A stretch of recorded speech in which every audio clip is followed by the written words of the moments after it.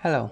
During the last CTF, ASIS CTF 2020, there was a task called latte which possessed unique opportunity to script Ghidra even more. So this is what we'll do today. We'll script Ghidra a bit more.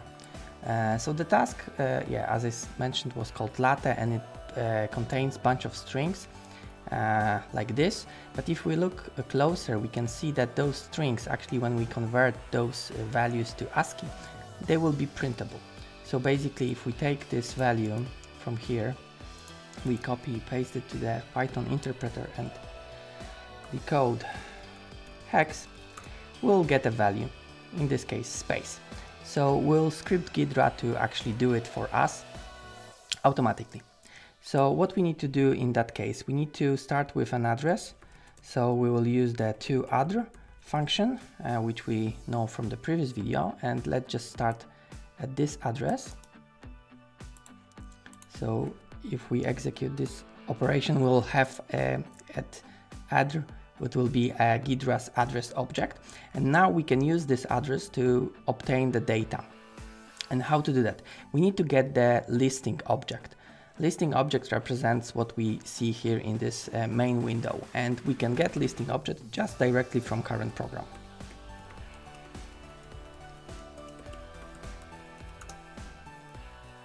Okay, just if I need to type correctly, current program. So listing has an option or a function, get data at, and we pass an address. And with that, we obtain the value of this data. Okay, so let's just assign it to a variable. Okay, and now we can do some stuff with it. So basically, the default option when we print the data is to actually print the value, but in this case we'll just call getValue, will give us the same. So now what we need to do, we need to decode this hex, it will give us space, and just additionally we need to remove any spaces, like actual space character, if there will be any, because we'll use it as a label, and label cannot contain the spaces. So let's just replace space with an underscore. Okay, and with that we get a new name. And now how we can set this name as a label here, and this we can do also with the data object that we actually have, and on that we'll call get primary symbol, and it will give us the primary symbol associated with this data. In this case we only have one, and it's label. It can be many, but in this case it will work. And on that we can call setName function. We have such function, and for function we need to pass a new name and additional value that indicates how this value was obtained. And in this case we will use user, I don't remember the value, so let's just use our cheat sheet, user defined, the source type user defined.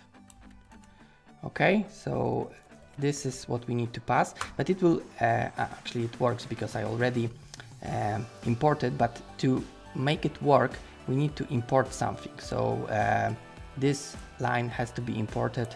It imports the source type. And basically with that we see that this label here was changed to space, which we obtained from this value that is defined here. So basically what we need to do now is just to do it in a loop. So basically over and over again until we reach the end of the data. And there are some cases actually that we need to take into consideration, because we have those null bytes here. There's also like some other data in between those strings, so we need to correctly handle those, and this is what actually I'm doing here. So basically this is the full program that we can use to script. So basically we import the variable that or the type that we need, Then we just start with an address. Okay, then we get the listing, which we already know. Then, okay, while true. So basically when we still have something to do, we will do it. Then we get the data at an address. Then, okay, if we didn't get anything, so it's none, we'll just break. Okay, then if it's not defined, so basically the Ghidra did not recognize any data at this address, so basically here we have its undefined data. We'll just, in this case, we'll just continue looking for data, so we'll just add the length of the data that we obtained to an address, so basically skipping the data, and we'll just continue, so next loop iteration.